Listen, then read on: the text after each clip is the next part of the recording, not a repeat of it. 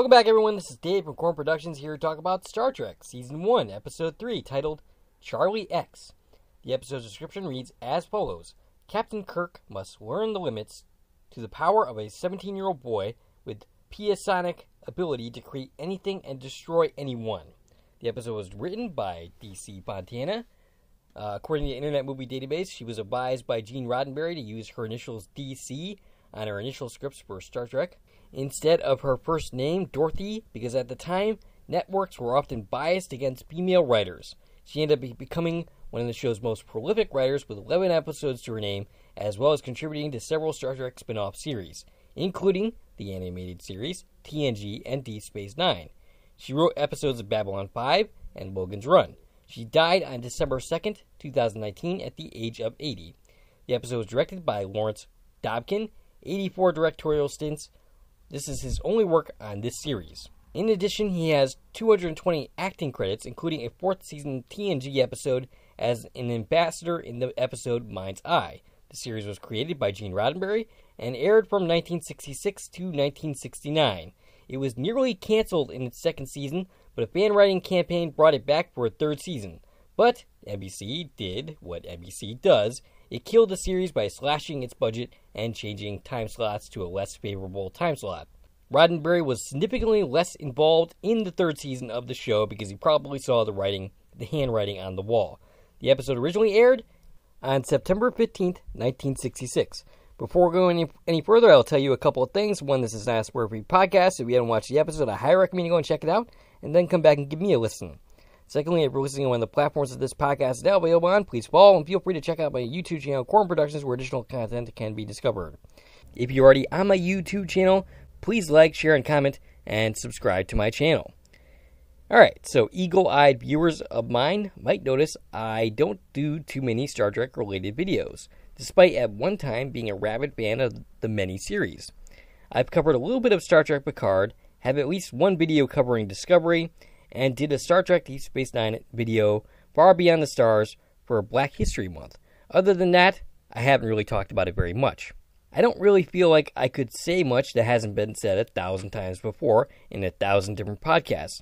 And really the idea of doing a podcast on Star Trek with its over 700 episodes of produced television feels daunting to me, and that's not even including the movies.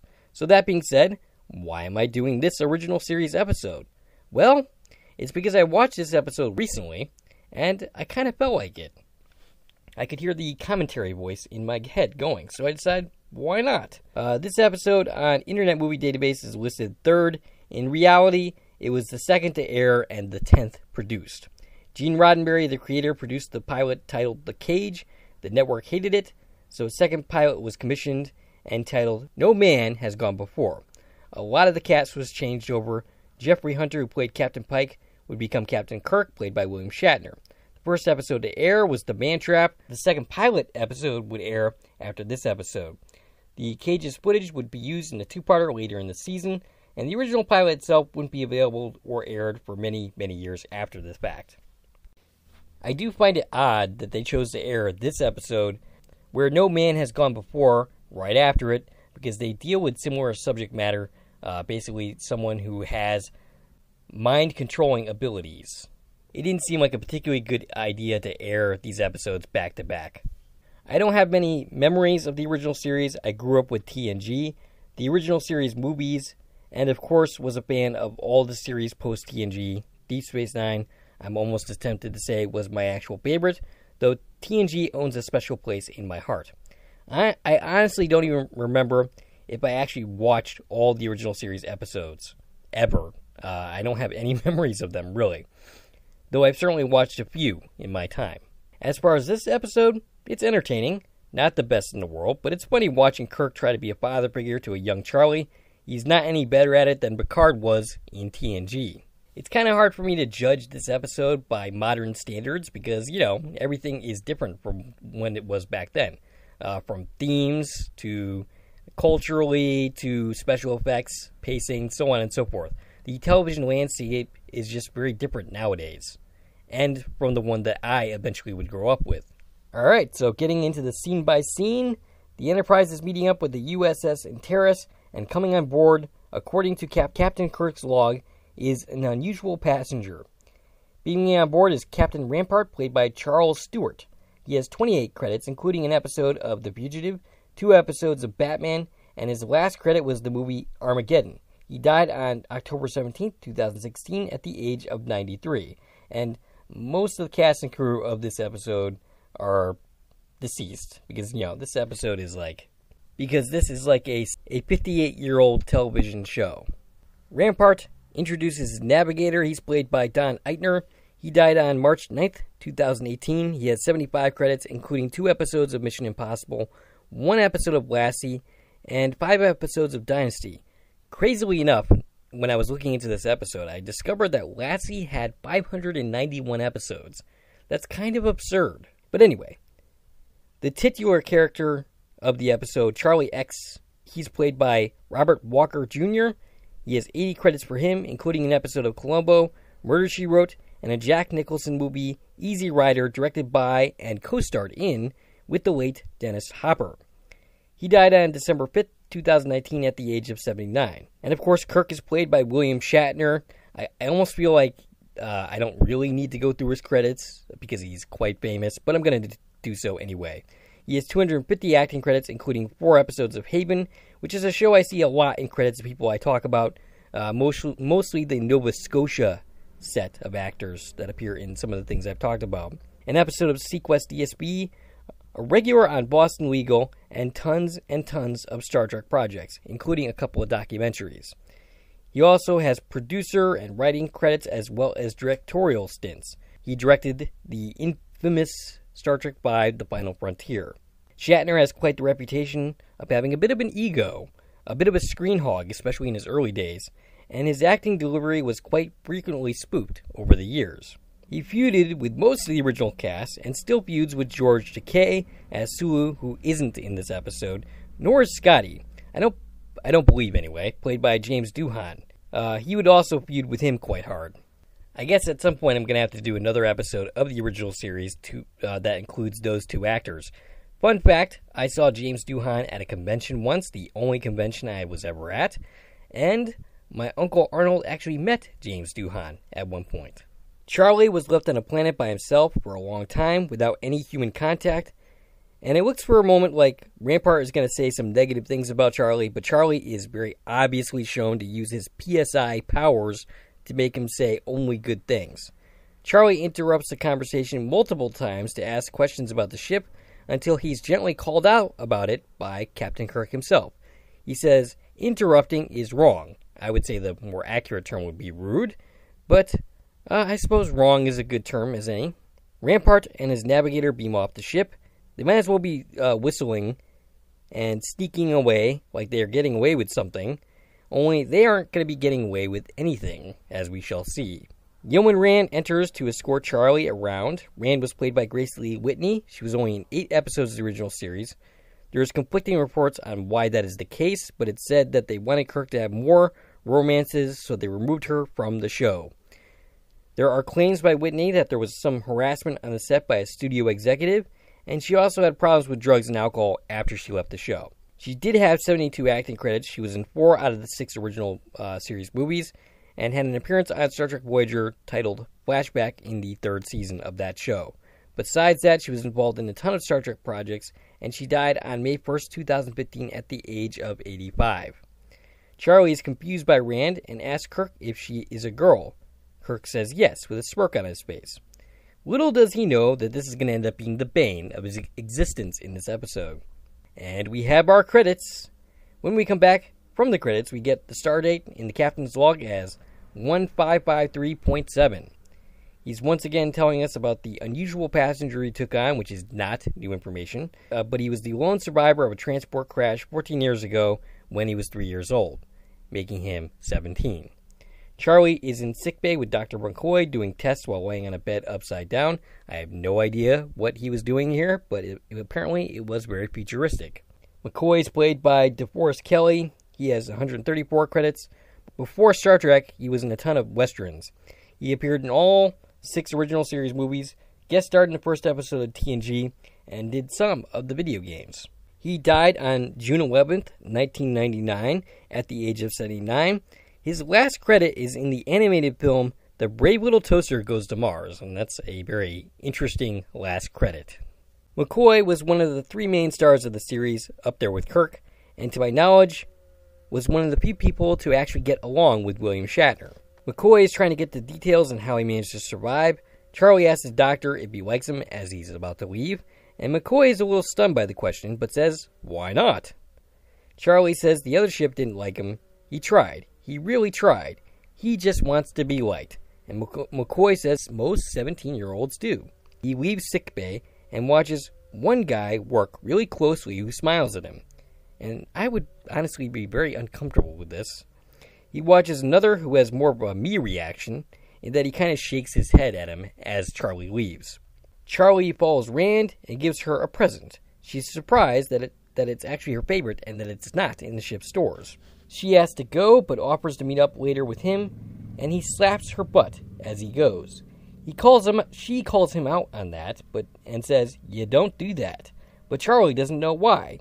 Rand tells him to tell Kirk and McCoy what he did, and one of them will explain it to him.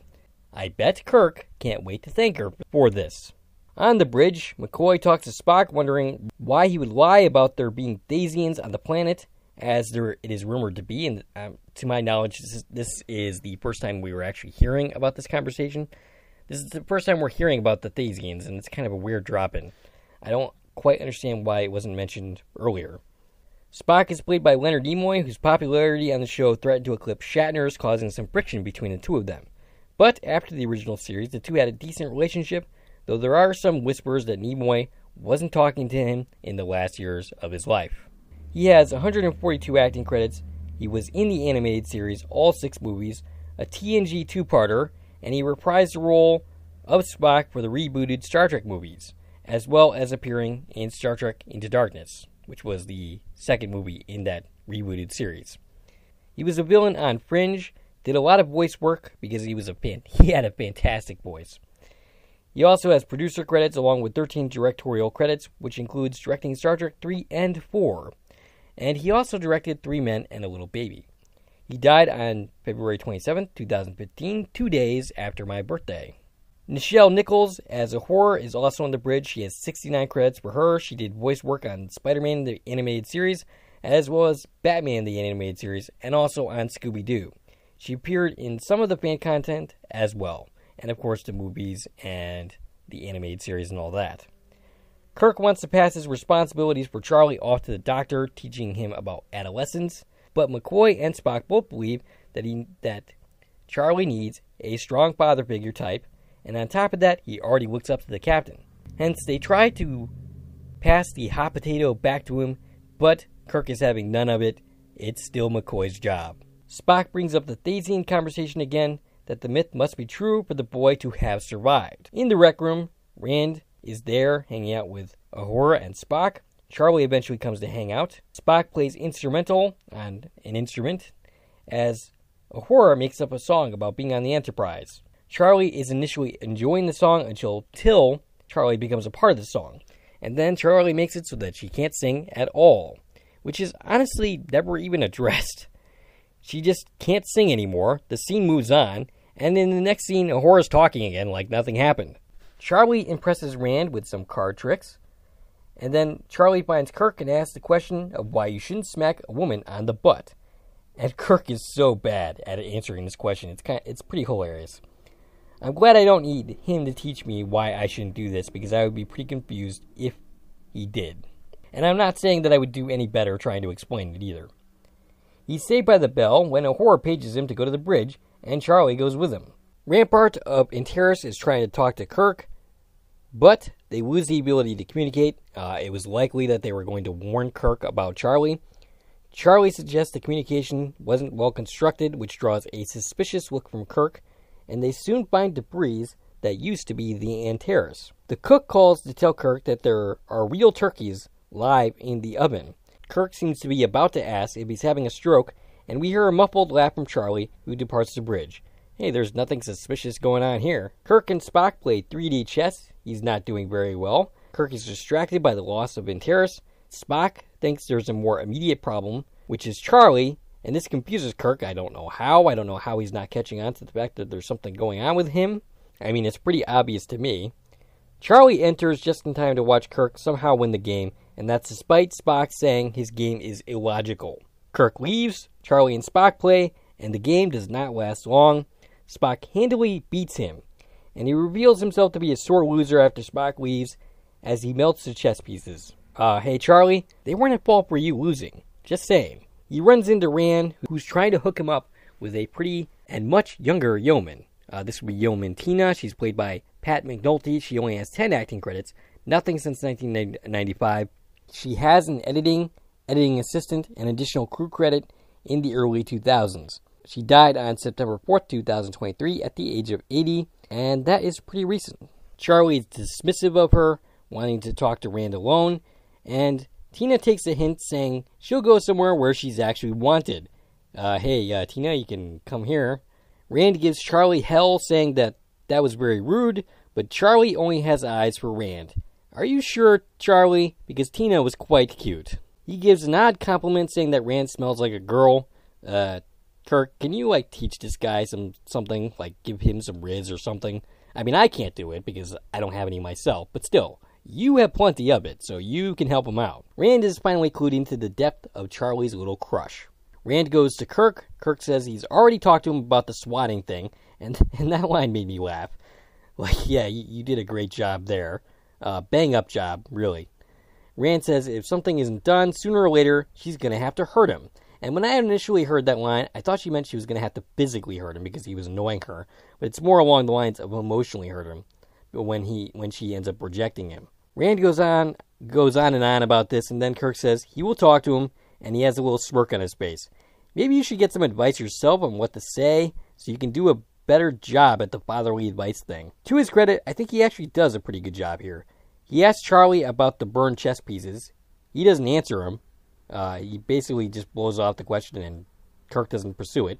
Kirk starts to talk about Rand, telling him that he can't have Rand, the ages are wrong, and learning to live with the things and people you can't have is all part of growing up.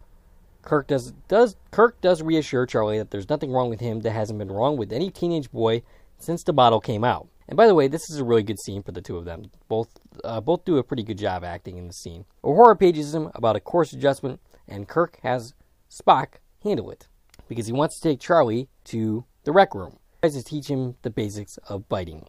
It doesn't go super well, especially when he makes Sam, who was watching, disappear for laughing at him.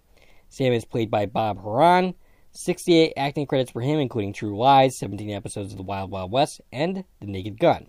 This is one of two appearances on this series. The other is as Kalis in the third season episode, The Savage Curtain. He also has 346 stunt credits, which includes 2 episodes of The X-Files, which is a series I regularly cover now, and the original pilot episode of this series, The Cage. He died on October 10th, 2021 at the age of 97. So Kirk has finally clued into who Charlie is, about time. Charlie didn't mean to do it, he says, but Sam made him do it. Kirk calls up 2 security guards to combine with quarters. This doesn't seem to go very well, as he makes the security guards' weapons disappear. But Kirk eventually plays tough love and gets Charlie to go to his quarters. Uhura pages Kirk to let him know that all phasers disappeared. He has Spock and McCoy meet him in the briefing room. Spock is on and on about the Thasians again, suggesting that they had been known to have the powers that Charlie is exhibiting, so they must still exist. Kirk says he's an adolescent boy who wants and needs. Nothing happens fast enough for him. Spock says he is likely responsible for the destruction of the Antares, indicating a total disregard for life. Kirk says he doesn't understand what life is. He's just a boy. And sorry, Captain, but he's 17. He should have some understanding of that. His age alone isn't the problem. He was basically alone forever, and is basically superpowered, and that's not a good combination. Kirk says they can't just go drop him off at the colony because he would cause problems there, that he's trying to be a man with the adolescent in him getting in the way. Spock points out that he also has a weapon in him that could destroy them all. Charlie comes in escorted by security officers, and he's all smiles. Kirk asks him if he's responsible for the Antares, and Charlie admits it because they weren't very nice to him. Kirk asks, well, what about us? And Charlie admits he doesn't know, and leaves. Well, that's pretty ominous. On the bridge, Kirk tries to talk to the colony and change course, but Uhura is burned when her control panel is shorted out, and the ship will not change course. Charlie shows up and makes Spock recite poetry. Kirk tells him to leave his crew alone. Charlie backs down, but Spock points out that he won't be able to do that for very much longer. In the corridor, Charlie runs into Tina, who he turns into a lizard, just for asking, "What's wrong, Charlie?" He goes to Rand's quarters, who's wearing a pink nightgown, and she's not very happy to see him. She turns on the comm to alert Kirk that he's there. Things escalate just as Kirk and Spock show up, and he makes Janice disappear because she wasn't nice at all. The only reason Kirk isn't disappeared is because he's needed to run the ship. Kirk asks about Janice, but he won't answer the question whether she's alive or dead. Charlie, as he leaves, thinks growing up isn't the bee's knees, and hey, I agree. He's not a man, and he can still do everything. Spock sets up a force field and sets up Charlie to be trapped. This doesn't go very well. They succeed in trapping him in there, but then he just uses his powers to get out. He goes through the ship and makes a woman old for no reason at all. She was just walking by him. I don't know why he did that to her. And he makes someone laughing have no base, which is pretty terrifying. And he ends up shoving 3 guys out of the way. Well, you should consider yourselves lucky there because it could have been much, much worse. Kirk on the bridge comes up with a solution. Turn on every device of the ship to overwhelm his powers so they can sedate him. McCoy says it's risky, and Kirk says he will do away with them anyway, so they have to try. They do not have a choice. Charlie shows up on the bridge, sits in the captain's chair, and they end up turning on all the devices as Kirk attacks Charlie, and Charlie ends up starting to make him feel pain, but then suddenly that stops. Suddenly the navigation computer clears so that they can, do something with it again, and Rand reappears on the bridge in her nightgown. A ship appears, and then a floating head appears on the bridge. It's the Thasians coming to get Charlie, and Charlie is freaking at this point. He does not want to go with them. The Thasians explain that they realize Charlie escaped too late. They couldn't bring back the Antares. He is personally sorry about that, but the ship and everyone else is back. He's played by Abraham. So far, he made 2 appearances in the series. The other in the 3rd season episode, Spectre of a Gun. He has 144 credits for him in total. He died on January 21st, 1988, at the age of 91. Charlie begs him not to be taken, and much to my surprise, Kirk actually speaks up for him, saying he belongs with his own kind. But the Thasian says that Charlie will use the powers he gave to him to destroy them, or they will be forced to destroy him. I'm actually kind of curious. They gave him the powers, so is there a reason why they couldn't take the powers away and let Charlie go about his life? I guess the answer is no, but Kirk doesn't even really suggest it. Charlie cries and begs, and eventually he's taken away. Kirk assures Rand that it's okay now, except that she's on the bridge in her nightgown, and that's pretty darn embarrassing, and she looks pretty pretty in that, by the way. And that's where the episode ends. A couple of other casting notes for people I couldn't quite identify, but nevertheless I thought this would be interesting. There's a Lieutenant Wesley played by Eddie Paskey, 6 credits for him, but 60 episodes of this series, some as Leslie and others as different characters. He was in a fan-made series, Star Trek Phase 2, that had some original cast in it, including George Takei for an episode and Grace Lee Whitney. He died on August 17, 2021 at the age of 81. One of the security guards is played by Frank Da Vinci. He was involved in almost all the episodes of the original series, both as an actor and as additional crew. He died on June 4th, 2013. There's an uncredited role for Lieutenant Hadley. He's played by Bill Blackburn. He similarly was involved in almost every episode of the series in some capacity. He was in the movie Spartacus with Kirk Douglas, by the way. And that is all I have for you for this video. I will probably do another original series episode just to include the actors that were not in this episode, specifically the guys who play Sulu and Scotty. But other than that, I mean, I don't really know what I'm going to do in terms of covering Star Trek. I will probably do more things here and there, but we shall certainly see. That's all I got for you. I hope you enjoyed this video. If you like this video and want to support the channel, there are a number of ways to do so. You can follow me on Twitter at Core Productions. You can join one of my Core Productions Facebook pages. You can buy something from the Core Productions store on Zazzle. You can buy me a copy. You You can join the Corn Productions membership for 99 cents a month. And of course, you can like, share, and comment on this video as well as subscribing to my channel. This is Dave from Corn Productions, signing off.